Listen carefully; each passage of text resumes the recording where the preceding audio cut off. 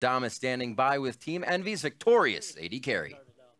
Alrighty, well, thank you so much, gentlemen. Good cast on the day. I am joined by Hakuho. Lod, I'm sorry, I'm completely brain farting this one. I was listening to your exciting story about the Sivir and J4, and I was so enraptured by it. Do you think you can share that back at home with folks at home?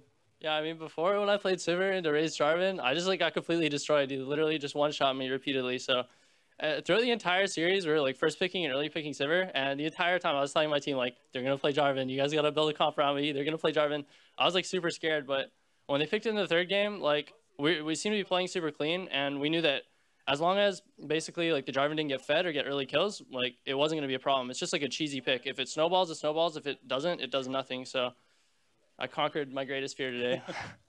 Yeah, you definitely were able to see that coming from a mile away. When he tried to hop over the wall and you were like, no, exhaust, heal, not even going to flash away. That was pretty styling. But a lot, of course, you just said it yourself, 8 defeats in a row for EnVy. And now finally your first return win. Starting to climb again? I would say so. Even though we might have had a bit of an easier schedule in the first couple weeks, we were playing really well as a team. But I guess after pretty much the loss after Immortals, for a couple weeks we were in a bit of a slump. We were having a lot of problems and we couldn't seem to figure it out. But I think this is just the victory we needed. Apex isn't the top team or anything, but just finally getting a win under our belt feels really good and gives us a lot more confidence. So I think we can return to the form that we had before and even better. Yeah, well, we're looking forward to it. And of course, next week you're playing against Cloud9 and TSM. You're going to need that confidence. Are you prepared? Got any thoughts? We might not be too prepared yet, but we're just gonna practice super hard this week. Recently things have just been getting a bit better for us overall, so I think we're gonna have a good environment to practice in, and we're just gonna do our best for next week. Yeah. Well, we're looking forward to it. Lod, thank you so much. Congratulations on the victory. We're gonna go ahead and send it over to the analyst to break that down. Thank you very much, Dom. EnVy finding a much-needed match victory here coming in at the end of Week 7 in order to keep their playoff hopes alive against a team that is very close to them in the standings. I know we've hit that point a lot, but we're going to hammer it home how important it is to be taking these matches against teams that are particularly close to you in the standings. Yeah, I mean, it's just a very close series in a sense where most of the early games weren't that explosive. You usually saw it coming in at 2-3, 2-2 at different points in the game. So they were definitely slower games, which is kind of what you expect to see out of EnVy, and then to have it kind of just blow open eventually at that fight in the middle of the game, which is kind of how this series went. It's not the best sign for EnVy, even though it's nice to finally pick up a win, but you would hope to see more initiative in the early game. Well, and that's the thing. I mean, this is the first step in coming back from a 4-match slide, right? They had lost the previous 4 matches before that, so just kind of breaking that, whether it was the cleanest and best fashion. All right, well, we broke that loss streak. Now let's see if we can build from here. Well, it's quite obviously a team that's really based on the momentum, because the first time that they were doing really well was very unexpected. They didn't think that they were going to be doing so well. A new roster, they're actually expecting losses. They get off to a really high start, a little bit maybe hot-headed because you're getting all the success that isn't necessarily warranted towards the actual amount of practice that you put in. Then teams start getting better, you start dropping, and now it's time to pick it back up, and it seems like that's what they're trying to do. Lod seems rather confident that it's the time to turn things around, and with a couple more weeks, make it to playoffs. Now, diving into this third game itself, we had some questions about how either team would adjust going into Game 3, in particular Apex, since they were the ones who just similarly to yesterday won Game 1, kind of got beat pretty hard in Game 2. They decided to go for that Jarvan foray in the top lane. So once again, focusing a lot on him being the way to win the game, and it doesn't pan out for him. Well, the Jarvan's all right, but the Sivir, you let the Sivir be such a priority over and over, and now he gets first picked in the final game and has such an instrumental role for EnVy. The wave clear, the ability to make everybody move faster into the backline is so powerful, especially when you combo with the likes of the Victor, the Gnar, and the Olaf. It's just brutal. And the thing too is it's not just that. It's the Apex comp doesn't have any tankiness really. So you have to play so well to avoid getting blown up by pretty much any position that they have. All their things are going to be squishy. I guess Elise might get a little tanky with a Rylai's pickup, but even then it's really not much. So especially versus a Victor who can just you're dead. Late game, it's so hard to play against that. So I think they kind of dug themselves a hole where if they don't snowball early Apex, and that's not really how the series was going overall, it's not a great comp in that sense. Yeah, proof's in the pudding. 10 minutes into the game, we see trades 2 for 2, right? We're not seeing one-sided fights for Apex when they did need those one-sided fights. We're seeing pretty even trades between the two teams. Right, and this is going to be actually pretty well played by Keen. They catch Shrimp out here, EnVy, they chase him down, and then he gets the repel off. Keen comes in, drops a lot of damage. Victor puts the gravity field behind him, and Keen actually plays aggressively and goes right to where Ray is. And then the backside Seraph's kind of trying to chase around for kills, gets caught off, and flashes over the wall into Xpecial.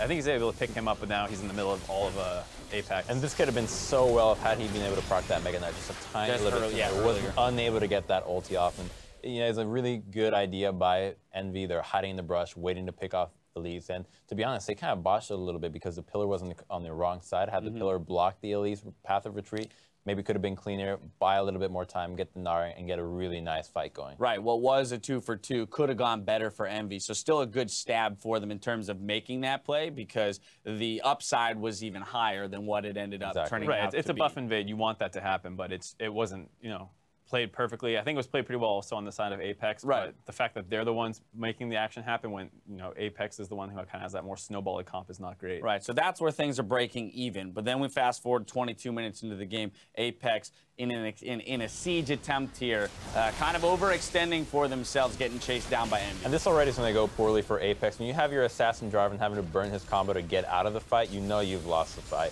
And immediately the chase from the Nara is just so powerful. The Rylai's on the Victor's going to do so much work here. With the Caitlyn having no summoners after that, it's just really difficult to get out of that situation. And what Apex should have done, just recognize you've lost the fight, back away with what you've been able to keep alive, and then they try to defend with not even a defense. They try to aggress onto 5 people. This is a 3v5 engagement. For the time that Ray goes in, it's legitimately a 1v5, and the zoning ult, the gravity field from Victor gets a 2-man stun. Easy capitalize onto 2 kills, which nets an inhibitor, and that's basically spells game over for Apex after that. Right. I mean, there's no way to really come out ahead if you're Apex. Like maybe you're Jarvan like one shot. Yeah, like you can maybe one shot the Sivir if the cast is able to get in range and the Sivir doesn't do anything to react to it, but then you're still versing 4 other people who are going to do plenty of damage to kill you. Yeah, I mean, that's that sink or swim Jarvan top lane that we've seen, both this split and in previous splits. If he gets ahead, he can absolutely take over a game, be 10-0, and you are one-shotting the AD carry.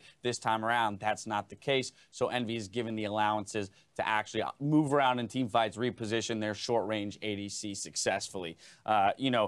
I think the larger thing here that I want to talk about now, well, actually, player of the game. Let's hit that first, and then I'll move on to the macro stuff. Laud's going to pick that up.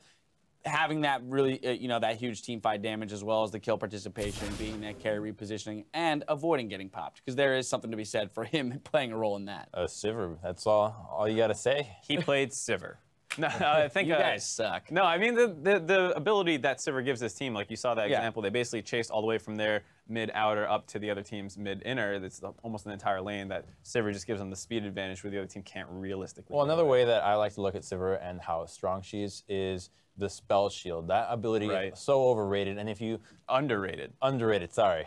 And if you put it into a scenario, Crumbs just really hates this. If you put it into a scenario where, let's say, you're against, a champion a mid laner that has 15,000 gold worth in the bank, that laser is going to be a 15,000 gold laser that just gets completely nullified by one spell that you can level at level 1. In that replay, we see Cataclysm get blocked by the Sivir spell shield. So again, utilizing that skill properly is what can be the make or break in a fight in terms of living or dying. But now I want to push forward in terms of that overall kind of league picture when it comes to these two teams. As we mentioned, EnVy was on a 4-match loss streak coming into this game. Apex now having lost the last 6. They are really struggling. Looking ahead, though, at both of these teams' schedules next week, EnVy's up against TSM and Cloud9. That's going to be a tough week. On the other side, Apex is against Fox and Immortals. So maybe one, assumed victory against Fox, but then a big matchup against Immortals as well. So if we're looking for Apex to turn things around anywhere, it would be in that first matchup against Fox. I think both these teams have to realistically look for 1-1s. You can't be going into this week saying, oh, we're going to prepare and try to beat TSM, or we're going to try to beat Immortals. Like, it's already too far. The split's about to be over. You guys really need to focus on the matches that are more realistic to be able to win. So against Fox, against Cloud9, and just put all the eggs in that basket. Especially Cloud9, they struggled a lot this week. Even though they came away 1-1 overall, it really was not convincing. It wasn't like those 1-1s were like, oh, that was a well-played series. It was like game 1 they lost, game 2 they should have lost, and was a 7-minute ace.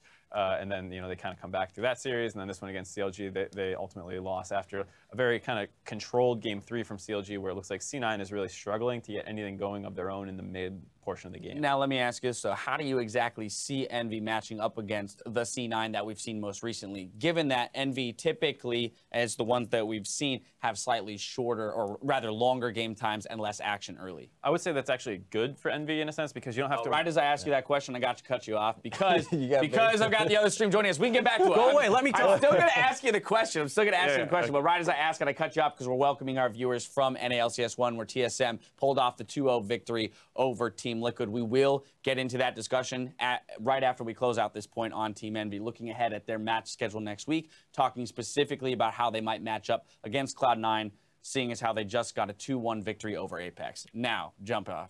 Thank you, James. I was just saying that the games that C9 are playing, they often don't look very well coordinated, or like they have a really good idea of what they want to do in the mid and late game portions. And since EnVy tend to play slower early games, where like the most you're seeing is like a blue invade 2-for-2 or something like that. That's how a lot of these went down. I think you might see slower, longer games, and assuming C9 continues to struggle in those later portions, it might favor EnVy. All right, so that's their way to victory in their series next week. But for now, let's turn our attention back over